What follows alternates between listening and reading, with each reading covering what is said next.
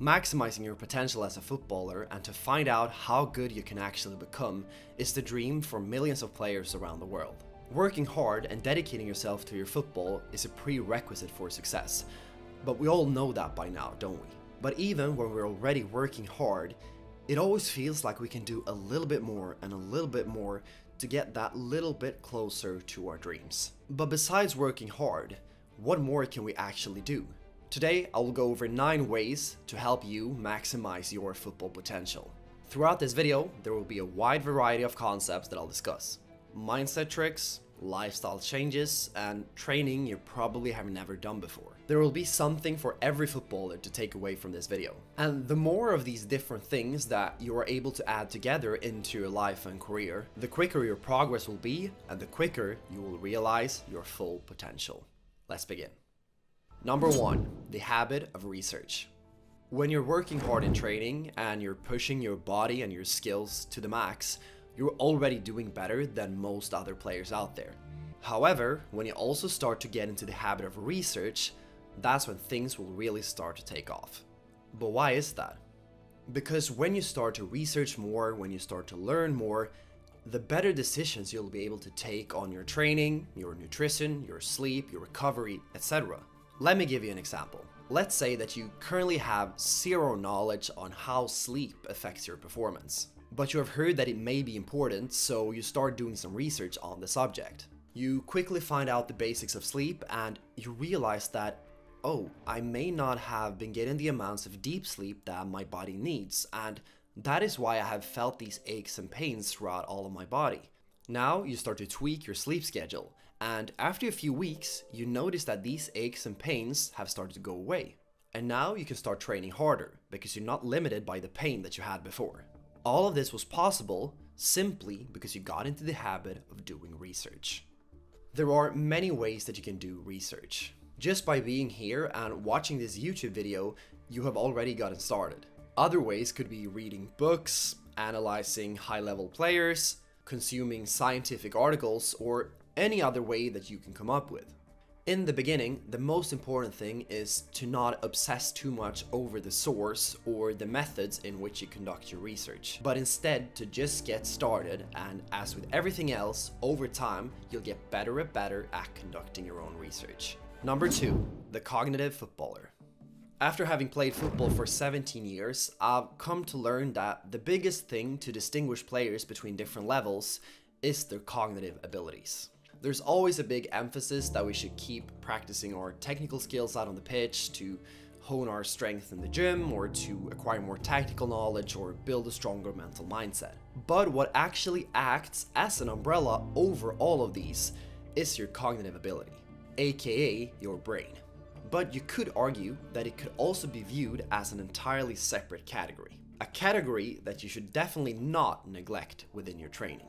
Football is a game that is always changing. Players constantly move around, and the time and space that you have on the ball will always be different in different situations. And for us to be able to navigate in this chaos that is a football game, we must first be able to react and interpret this ever-changing environment. And then, through our understanding of the game, in combination with our cognitive ability, take the best decision possible. And that is really the biggest difference between the best players in the world and the rest. First, the ability to react to a situation, and then being able to take the best decision possible in that given situation, but then also to be incredibly consistent in taking these best decisions over the duration of a 90-minute game. But how exactly do you train these cognitive abilities? There are several ways in how you can train your cognitive abilities, like your spatial awareness, your vision, your reaction, anticipation, concentration, etc. But the very best way to train these will always be to train as specific as you can, and that means playing as much football as possible. You can think of it like your brain collects all these different situations that you get yourself into during a game, and then the next time you get into a similar situation, your brain will go back to what it has seen before and use that as reference to be able to handle that situation again. And the more of these situations that your brain has seen, the better it will be at handling these situations in the future. But a problem with this is that it will not be possible to play football all the time. due to several different reasons, like training by yourself or just not being able to handle the physical load. That's why there are things that you can do to train your cognitive abilities outside of football, but we will get to those later in the video. Number 3, the guide. Working towards a professional contract can sometimes be a hard and lonely journey, and it will require you to do most of the heavy lifting yourself. That means taking informed decisions on how to train, which skills to focus on, or even deciding which your next club should be. A problem that comes with this is that we're only viewing our career through one lens, and that is our own biased perspective. That's when it's a perfect opportunity to acquire a mentor to help you. A mentor is someone that can assist you in your career through their expertise and their knowledge, and through that guide you in the right direction and provide a third-person perspective of your situation.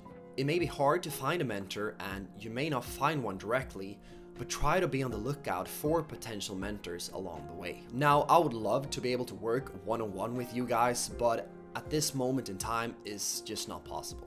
That's why I'm doing my best to act as a mentor throughout these videos, where I can share my knowledge that you can hopefully take on board to help you get closer to realizing your dreams.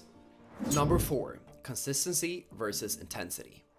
When you put in the work, you do want to challenge yourself and work hard to push your limits. However, it's important to understand and to learn that consistent effort over time beats intense effort every once in a while. Start to think of your training like a season, not just one game. Consistent effort allows you to steadily progress, avoiding burnout and fatigue. It's all about pacing yourself for the long run. Consistent effort also helps with building habits. Building habits is like mastering a new skill on the pitch. Consistency turns those drills and exercises into second nature. The more you repeat them, the more they will become a part of your game. I guess you have also heard about the 10,000 hour rule. Well, consistent practice is your ticket to reaching that milestone. Small, regular efforts add up over time and helps you become a better player bit by bit. Being a top-level footballer isn't just about what you do on the field. Consistency makes it easier to integrate your training to your lifestyle. It becomes a part of who you are, not just something you do once in a while. Number 5, the 5 steps to success. Sometimes throughout your career you will feel stuck. That is inevitable and part of the process, and that is just something that we have to learn to accept. However, you can always take action to make these periods as short as possible and as few as possible. But how do you do this? Well, to me, it's quite a simple process. I like to split it up into 5 smaller steps. 5 steps that sooner or later will get you back on track and guarantee success. And those 5 steps are: analyze, plan, program, action, adapt. We always start by analyzing our current situation to get a better understanding of what is going well, what is not going well, and what could be changed. After we've done that, we start to plan out in detail how we can implement different training and concepts into our careers to move on to the next level. The next step is to create some kind of program for that plan. So do we have a structured approach to follow, to make it easier for us to be consistent with what we have planned, and to make sure that we're working on the things that will improve our games the most. The 4th step is then to take action on the program that we have created by being consistent in our training and our overall life. The 5th and final step is then to always be able to adapt and change if things are not working. If you want to learn exactly how to set yourself up for success and create a plan, you can watch this video that I made recently that have become one of my most appreciated videos. Number 6, the red car.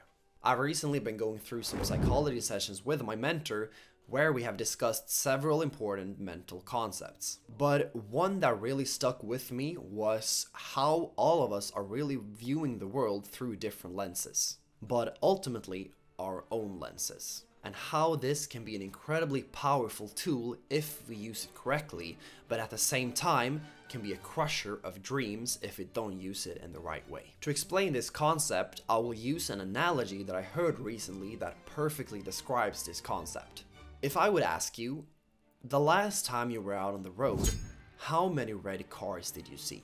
You would probably guess that you saw a few, but I can guarantee you that you will not know exactly how many it was. If I now offered you $1 million, if the next time you could tell me exactly how many red cards there was, I can 100% guarantee that you would know the answer. This is exactly how opportunities in football and life work. When we have a strong desire to succeed and a clear goal that we want to reach, we now start seeing the opportunities that otherwise would just have passed us by because we weren't paying attention. This also means that the stronger our ambition is and the clearer our goals are, the more opportunities will present themselves. Opportunities that we will then be able to jump on and move on to the next level of our careers. Number 7, embrace discomfort. Another big realization I had recently when I sat through one of these psychology sessions was that as aspiring footballers, we should all embrace discomfort. What do I mean by this? Our natural state as humans is to be comfortable and to be safe. But when we are pursuing something, that will come with certain negative emotions. Fear of failing, fear of pain, or anxiety of simply not reaching our dreams. These are feelings that all aspiring footballers will feel at some point in their careers. But what we have to understand is that these feelings are a direct result of us having high goals. And the higher we're aiming, the more of these negative emotions we'll feel. The key learning here is to not be afraid and push away those negative emotions, but instead try to accept them, embrace them, and know that because I am setting high standards and high goals for myself, that is why these emotions are there. And as long as they are there, I know that I'm going in the right direction. Number 8, technology. I've told you about the importance of training your cognitive abilities, but as we also discussed, it can be hard to be consistent in that due to numerous different reasons. That is where we can take advantage of today's technology. Technology is very quick advancing, and as footballers, this is something we can definitely take advantage of. One of these things is virtual reality. I got the chance to try it myself a few months ago, and after that I immediately decided to invest in a VR headset. I can't even imagine where I would be had I been able to acquire something like this when I started my journey 17 years ago. In this VR headset, I've been able to train my awareness, my vision, and my decision making in an app called BeYourBest.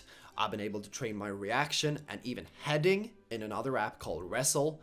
I've even been able to become more consistent in practicing things like meditation through certain mindfulness apps. And as this technology continues to advance as we head into the future, more and more of these apps will show up, all to help you become a better player. Number 9, journey before destination. I want to leave you with a simple but incredibly important mindset to take with you into the future. When we're pursuing a dream, it can be easy to get lost in that pursuit and just stare blindly at our end goal. I've been there myself, and it's not a place that I want to go back to. Even today, I sometimes have to remind myself of a short but powerful concept: journey before destination. It's important to strive forward and look towards the next step, but we can't forget to also enjoy the moment, because that in the end is really what it's all about. In the end, you will probably not be able to do all of these, but the more of them that you can add together, the higher your chances of success is, and the quicker you'll be able to make progress in your career. If you enjoyed this video, please hit the like button and consider subscribing to get more content just like this. That's all for this time. Take care, and I'll see you in the next one. Bye.